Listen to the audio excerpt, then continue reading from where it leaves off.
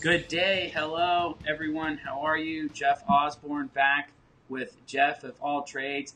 I am super excited about today's show. I get asked this question all the time, and I have yet to find one that has been able to take care of all of the needs and services myself and my clients have requested. Today's show is about property management. We're talking to one of the biggest property management companies today. They're going to go over and answer questions. We're going to get down to the best parts, to the costs, to maybe some funny stories, and really how they protect you and when you're renting a property, so you don't get taken advantage of or lose rent and more money in your pocket. I have the pleasure of speaking with Michael Krause with Atrium Management Group. How are you today? Doing great. Thanks, Jeff. Thanks for having me on the show. Yes, sir. Yes, sir. What a lot of people don't know is we actually live very close to each other, but I don't think his office is very close to where we are because he seems to be out of state all the time. But yes, we live very close to each other. So, Michael, tell us a little bit about yourself. Tell us how long you've been in the property management business and kind of what got you into that direction. Yeah, absolutely. So my name's Michael Krause. Jeff's right. Our office is, it's not too far away. It's in Lake Mary, Florida. My company is Atrium Management Company. So I got started in property management in 2003. I actually started out as a service tech. So I had no idea what to do. I was fresh out of college over at Ohio State, and picked up a screwdriver and a wrench at Home Depot. And the next day, got started as a service technician. Quickly kind of rose up the ranks with a big company called Aimco out of Colorado. In 2008, my portfolio was bought out by JRK Residential. So I worked for another large property management company out of Los Angeles. And then in 2014, my business partner Adam and I purchased the company that we own and manage now, Atrium Management Company, and been doing that ever since. So love property management, easy business. Definitely don't recommend it if you're doing it part-time or just as a side gig. It definitely is a full-time 24/7 job, but love it and here to stay. It was 2009 when I decided that I was definitely going to be doing this for the rest of my life. So it took me 6 or 7 years before I realized that this is what I was going to do. So, but anyway, yeah, that's a little background on myself. Wow, there was a lot of information that you made sound really, really easy. You went up, bought some tools, and then fast forward, bought a created a property management company, and now you're a property management company. But you're not a tiny one; you're a big one, and that's what I kind of want to talk about. But man, that is a crazy story. So you started from the bottom and worked your way up. There you go. Started from the bottom and really all like everything, like from So I think it's been beneficial to me in my career to rise up through the ranks, to start out as a maintenance tech, because I've always understood that side of the business. So when it comes to a repair, I get it. I used to do that. I did that for a pretty short period of time. I was in maintenance. I was a maintenance tech for a year, then moved to maintenance supervisor, property manager. So it's only 2 out of my 16 years in the career, but it's been good. So. Yeah, the last time when I was managing for JRK Residential, I was flying up and down the whole East Coast, managing a ton of units for them. It got to be the point. I had a child, and at that time, my wife said, "Time to settle down, time to stop traveling so much." So we started looking for different options. That's when my business partner Adam and I started to look for businesses to buy. He was with Wells Fargo at the time, in small business lines, so he knew how to buy and sell companies. And I knew how to do property management, so it worked out well. Yeah, and you're right. A lot of stuff in between there, a lot of leases and a lot of evictions and a lot of, experiences, fires, everything like that, before 2014 when we bought Atrium. And obviously a ton of experiences since then, but yeah, that's the long and the short of it. Wow. It's been good. We could talk about that by itself. I mean, there's just so much there. Let me ask you a question. How many states is Atrium in, and then how many properties are y'all managing? And I know, to me, I think of homes when someone says property management, but that's only a very minute piece. There's apartment buildings, there's condos, there's condo associations. So tell us a little bit about that. Yeah, so So Atrium is actually only in Central Florida. I've managed properties in 22 of the 50 states in America, but our company right now only services Florida. Oh, wow. We have properties down in Miami. We have about 1,500 doors that we manage right now. We say doors because there's, obviously it's a little bit different when you're dealing with single family homes than multifamily properties. So just got easier to say, instead of saying properties or houses or doors or condos, we just say doors. So, of those, about 900 of those are single family type residences. Wow. So that's either going to be a condo, a house, but we also manage about 600 multifamily units, which, obviously the state of Florida, considers anything over 4 units multifamily. So we have properties that range in size from 128 or 148 units down to, we own a 5-plex of in the land that we manage. So that's kind of our company makeup there. So you're not scared to manage anything, no matter how big, no matter how small, 130 units, no big deal. Yeah, so definitely not. I mean, my world, I came from managing multifamily properties, so I'm not intimidated by that. We haven't broken into that market in terms of large, or like I said, our largest property is 148 doors. But there's nothing that's stopping us from doing that. We'd love to move into that third party management and, of the larger complexes, So yeah, absolutely. And I think what a lot of people don't know, and I'm just learning this now, of course, realtor, full-time real estate agent, if someone doesn't know, Jeff of all trades, I'm a full-time realtor. I have a lender that buys properties and clients that buy properties, either a duplex or a 16-unit building. And what I didn't realize is when you buy that property, you don't go manage it. It either has a management company that's leasing it, that does everything, or you find one. And in this case, let's say they didn't have one, you would be that person that would come in and lease the building, lease it, do everything, correct? Like you would take care of all of that. That would be like a package deal that you do for the, like how would that work? So let's say I had let's just say a 20-unit apartment complex, a 20-unit apartment complex. And I'm like, I don't know what to do. I just bought it. I got a crazy good deal. What do I do next? Yeah. So 20 unit is typically not going to have on-site staff. Usually, above 50 units, you kind of get into that realm where it might make sense to have an on-site manager, an on-site maintenance person. But at 20, you're almost never going to have an on-site staff member. So that fee structure is a little different. But we come in and we do the whole thing for you. So we list the property for rent. We screen the tenants. We draft the leases. Once the tenants are in place, we collect the rent. We handle evictions if they don't pay. We deliver notices if they're causing issues. And then obviously we handle the maintenance on the property. So we handle all of the repairs. I take, emergency service calls on the weekend. We have an emergency line that's available 24 hours a day to handle all that stuff for you. And that on those 20-unit properties are all handled remotely right here out of our office in Lake Mary or our downtown office on Orange Ave. So basically, that's the smaller units. Up to probably 50, 60 units, we're not going to have on-site staff. We're just going to manage it remotely. Different fee structure. If there's on-site staff, like let's say you have a 100-unit property, that's definitely going to have, at least a manager, a leasing manager, a leasing agent, and most of the time a service manager, sometimes a service tech also, and they're going to be on-site and we manage that employee. Fee structure is different. We take a percentage of total income, but we don't make any money on like the leasing and anything like that.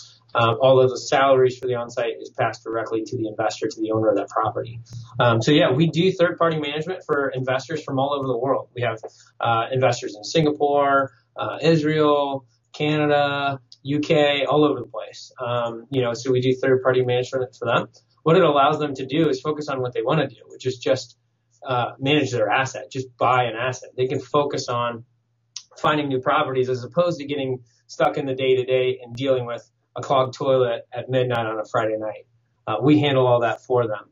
And of course, we have all the technology in place to be able to report out, provide them what they need for their financials, and be able to effectively manage that asset from wherever they are in the world. But you're right. Also, there are a lot of owner operators out there, companies that buy properties and then they have their own management company in place. So, we like to be them at one point. We do manage our own properties that we own. Between my partner and I, we own about 300 doors. So we have a large.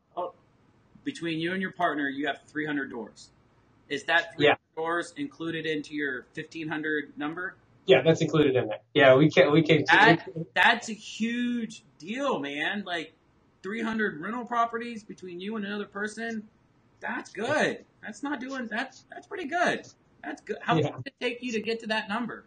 Is that like were you buying them but when you were a tech, or how many years have you been looking at that? No, definitely not. So I bought my first rental property in 2016. Adam's been investing in real estate and buying rental properties since I want to say 2012, but don't quote me on that. So right around there. So you've been looking into it since 2012, and you pulled the trigger on one in 2016.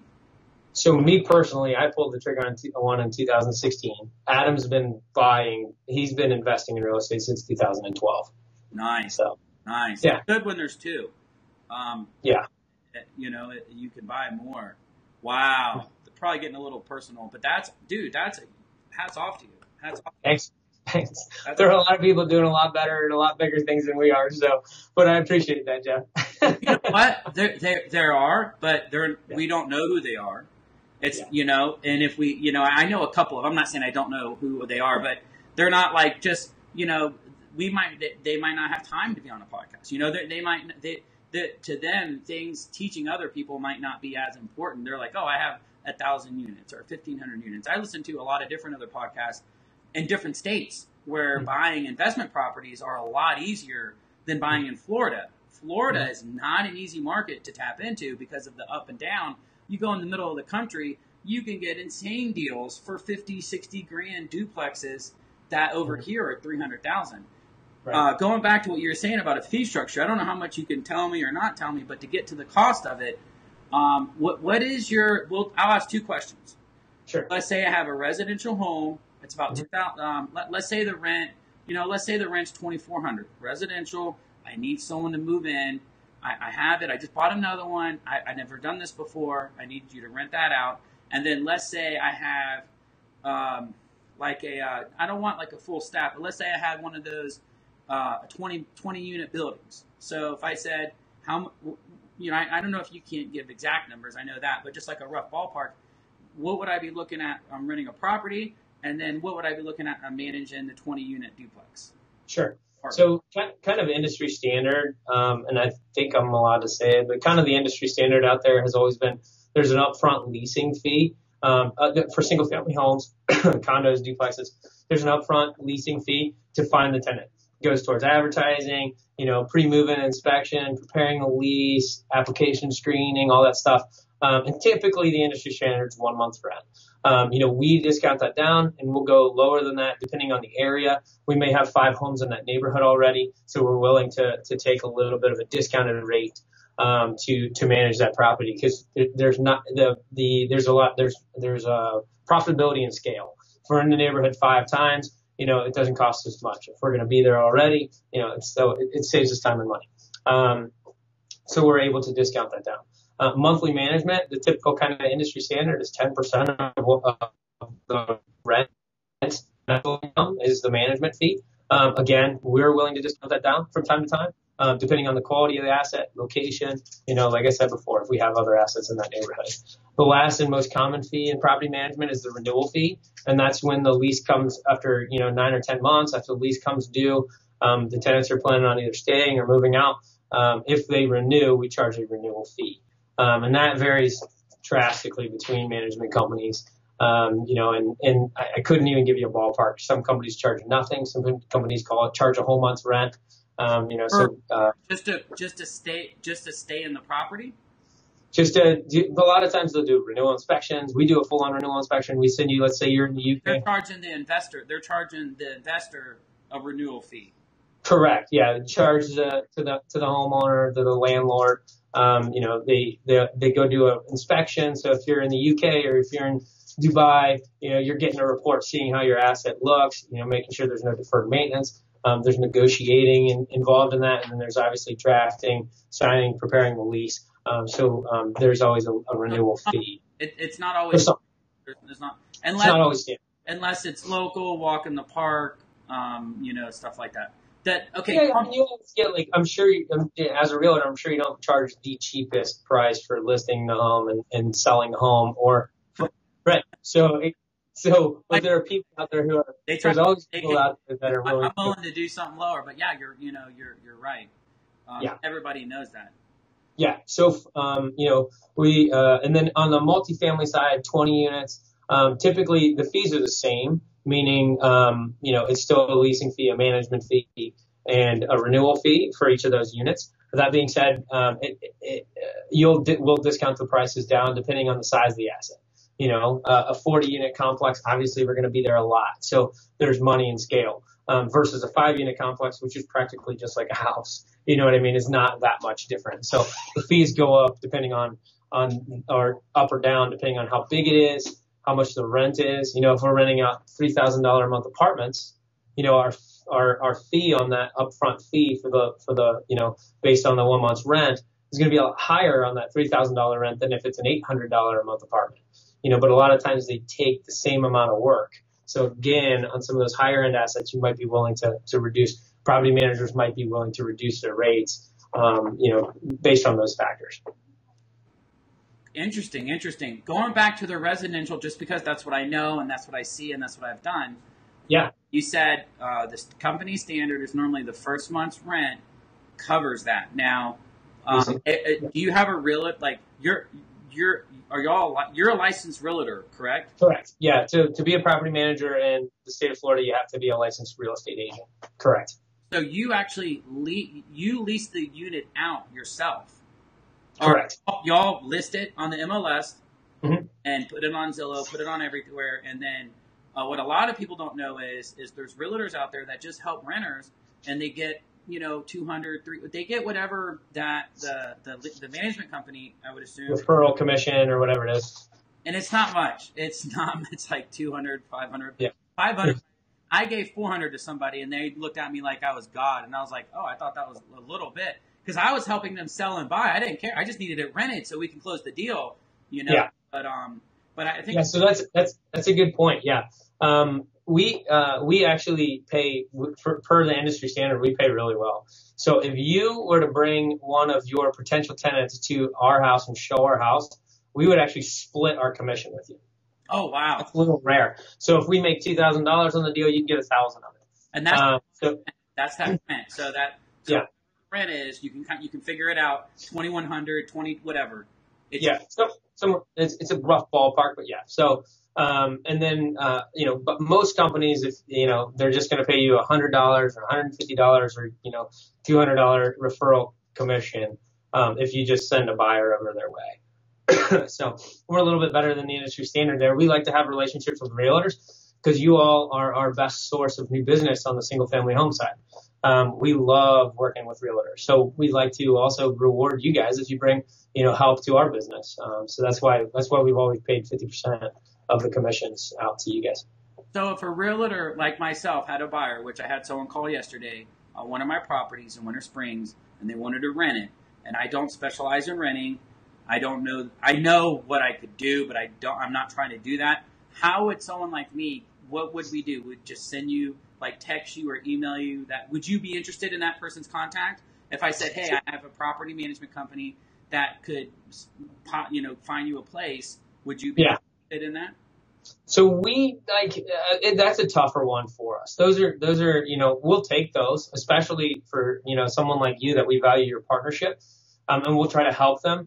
But right now, I think there's 3,000 houses on the market for rent in Orlando, and we have 55. Oh, yeah. So, you know what I mean? There's a lot of selection out there, and we don't show other people's properties just because it's not profitable. We lose money if we go get $100 commission because we place the tenant in another rental company's property. So, we don't do that. And that's not what you do. You're not a realtor. You're a realtor, but you're a management company, and your biggest ask, like, that's not being to your investor, to your landlord. They're not hiring you to go do that.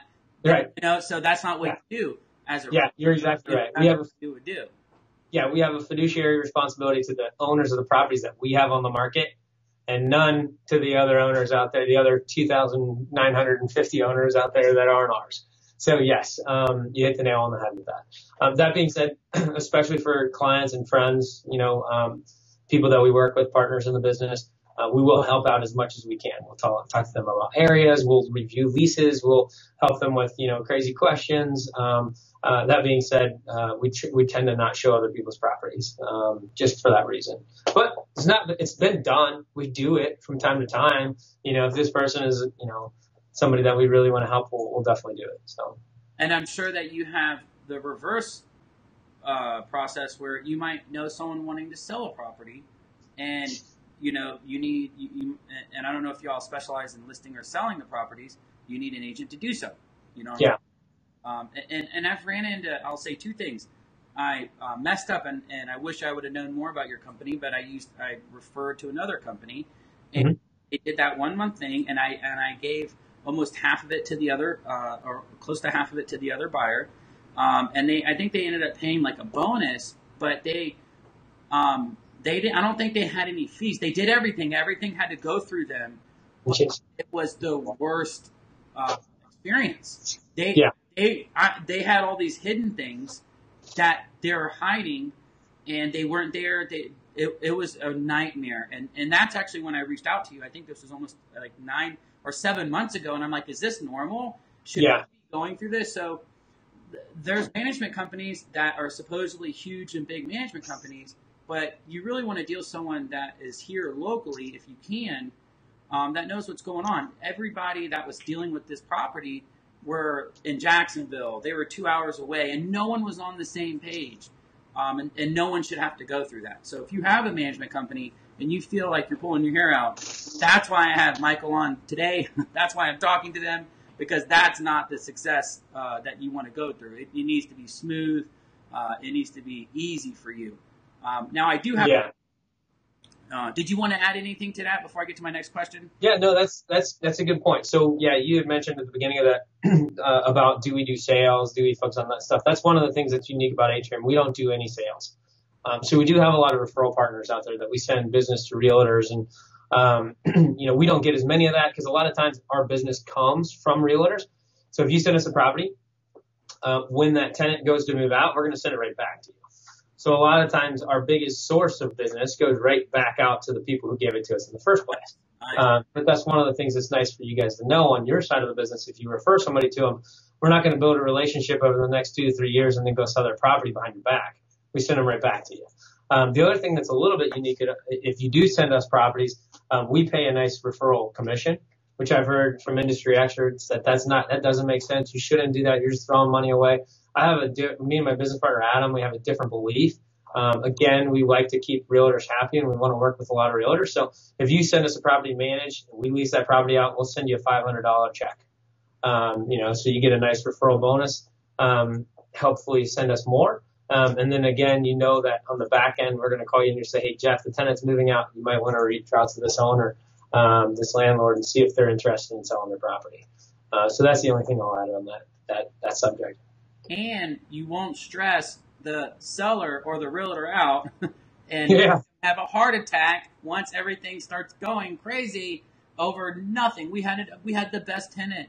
It shouldn't have been this difficult, but the management company, there's a good way, there's a bad way, and I hate to say it, but a lot of these management companies are just run really thin. They're run very, very thin, and they have one person doing 10 jobs, and that's not the way to do it. No, you're 100% correct. It's one of the issues in our industry is just quality of service. One of my good buddies in Birmingham, Alabama, likes to say that his company is like a 6 out of 10. They've got a lot of room to grow. But he says, but the good news is his competition's all 3s out of 10. Yeah. So there's a lot of bad management companies. There's a lot of good ones too. I could give you a list of 10 that I would give my properties to here in Orlando. But at the same time, there's definitely a different level of service. So you want to make sure you get a good one. Don't ever pay the bottom line price. If you pay in the cheapest price, you're getting the cheapest service. That's just how it goes. So 2 questions. Back to the residential, because that's kind of what I know the most, and we might be getting the most listeners on. And if Michael's information is going to be in the details, please reach out to him for any questions, for pricing, anything, all of his info, or you can reach out to me and I can link you up. What's the industry standard for a residential property, a monthly fee? I know it used to be 10%, which I don't think it still is. Are you able to say like a number on? Yeah. Industry standard is still 10%. I mean, that's just what if you go to poll, the best management companies in town and look at the guys who have the 4.7 star ratings on Google and, that offer the good service. If you want good service, it's still probably going to be 10%, 8 or 9% minimum. There are companies out there that do it for less. I know some that do flat fee management, so $100 a month.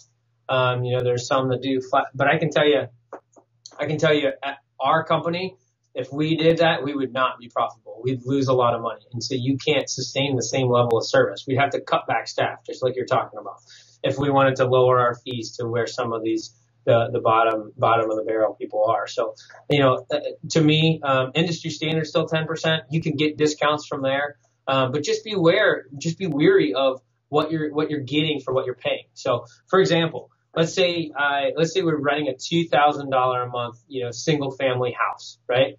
If I rent that property out for you at $2,200 a month because I push it, your management fee at 10% is going to be $200 a month.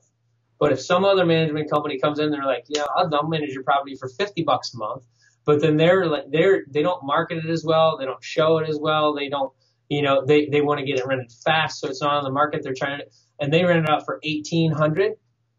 That's a $400 a month swing. So yeah, you save yourself $150 a month on my management fee versus the guy who's doing it for $50, but you just cost yourself $250 in extra income. You know what I mean? That you could have made, and that's $3,000 a year. That's a huge chunk of money. You don't want the lowest quality service because you're going to end up paying for it. You get a lower quality tenant in there that damages the property. Pay up. You don't drive the cheapest car. You don't live in the cheapest neighborhood. You don't dress in the cheapest clothes. Make sure you do your research. Make sure the company is reputable. Make sure they have good reviews from their owners and the tenants online. And if you do that, you'll be a lot better off. Base it on that stuff. Buy it like you would a car. Don't buy your property manager like you would, looking for the cheapest price. You're going to get the cheapest thing. Investment. This is something that needs to stay nice and pretty and shiny, so you can sell it. It's not something that can decrease in value.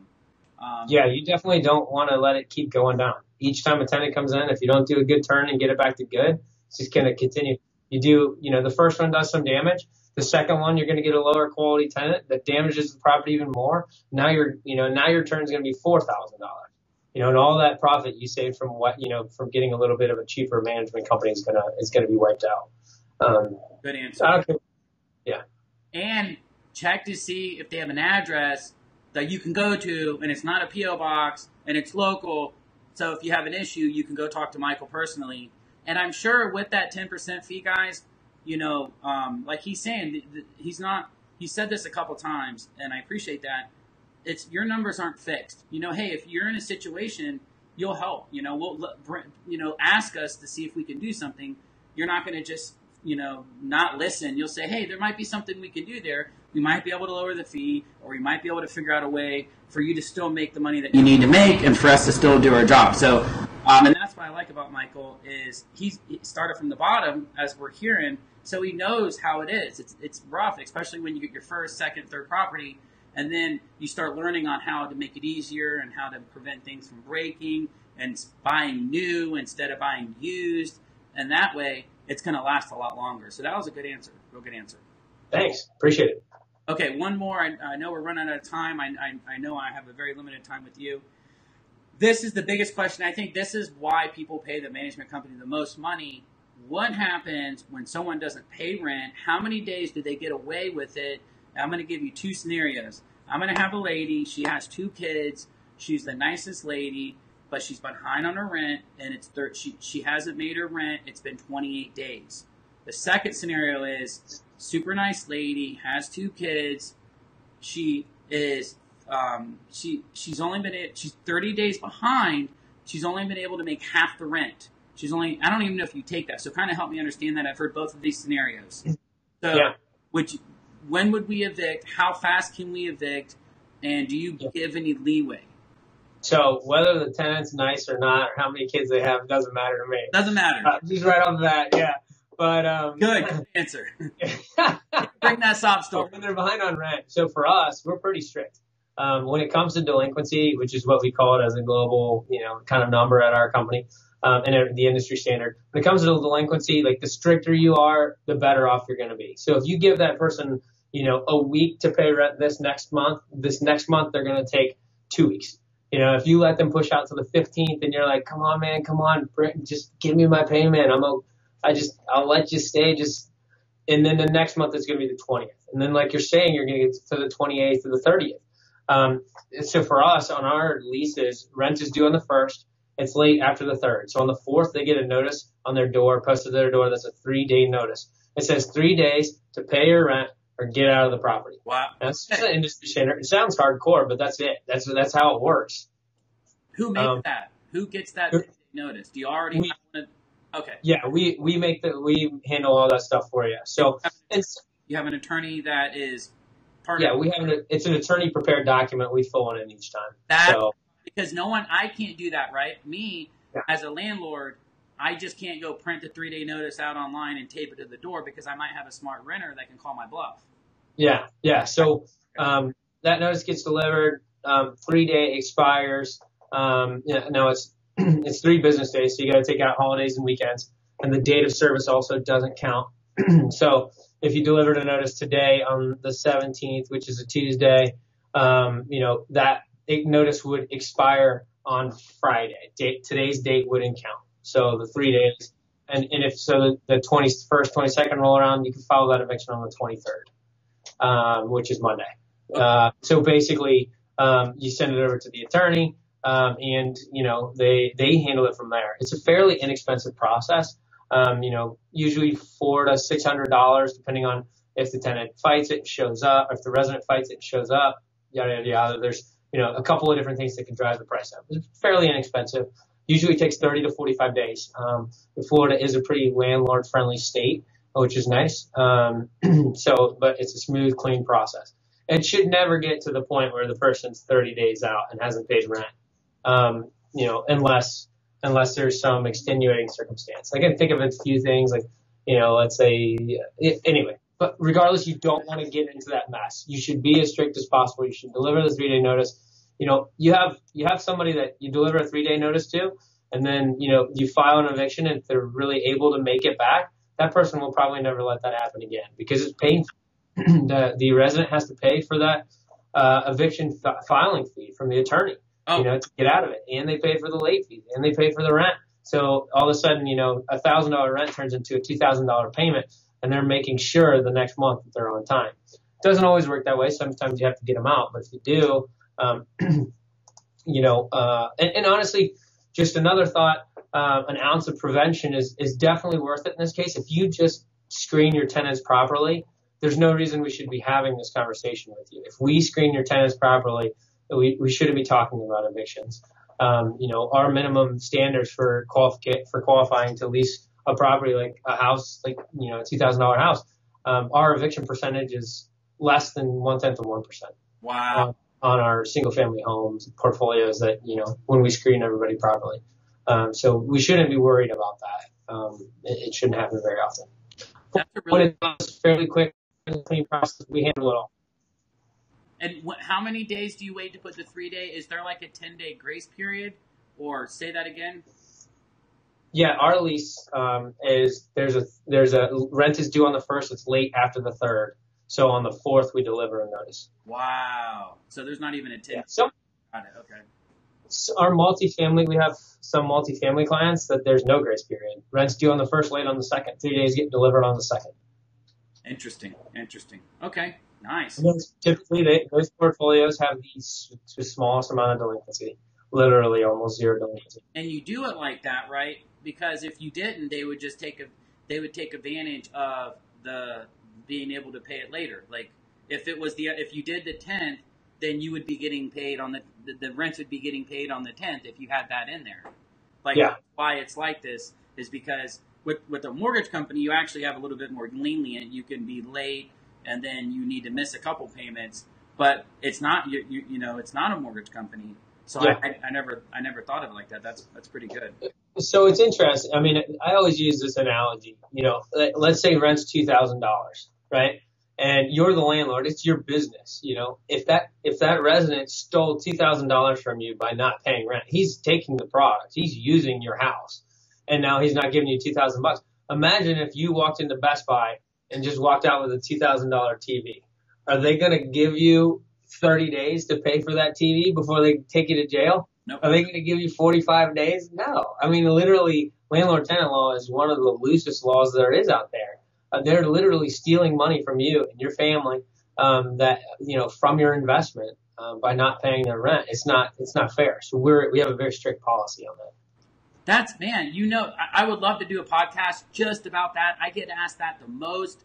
I've heard so many conflicting stories. You've made it sound the easiest. I always recommend go talk to someone that's done it and go talk to an attorney, and everybody wants to do it on their own to try to save the money, and then they are out 3 or 4 months of rent. You're saying 30 to 45 days at the most the person's out of there is because you have a proven system, and there's an easy way for this. And I think a hanger management company and you getting more money. So if you do have a cap that you're trying to keep it at or a budget, you don't need to focus on, are they going to pay rent? Are they going to pay rent? You have someone else focusing on that, and you can spend your time, like you're saying, finding other properties. Let your money grow, and then go find other things to buy and let that grow. Yep, absolutely. Great. I think we're out of time. We covered a lot. We covered a lot more than I was expecting. Michael, is there anything you wanted to add before I jump off? No, absolutely. Thanks for having me on, Jeff. It's been a pleasure. Like I said, we love working with realtors. I know you're one of the good ones. Good job out there taking care of your clients, not reducing fees, and just making sure you keep the industry the way that it should be. High service, high level of service. So appreciate you having me on. It's been a pleasure. And if anybody has any questions, like Jeff said, he'll put my information out there, my email address. Our company's website is atriummanagement.com. We do this for a living. I know it's a little bit weird, but we love it. If you ever have questions about how to get into the investing in real estate, I love having those questions. Or I love talking about it. So this is what we do. And if you want to, we'll do another podcast. We'll chit chat about that. But guys, if y'all want to hear him talk more about evicting and being smart about that, or getting into property management, let me know, and we'll set up another show so we can educate more people. Again, Jeff of All Trades. Today is about property management. We had Michael with Atrium Property Management Company, local company, the best that I know out there. Thank you for listening, and I'll see you next week.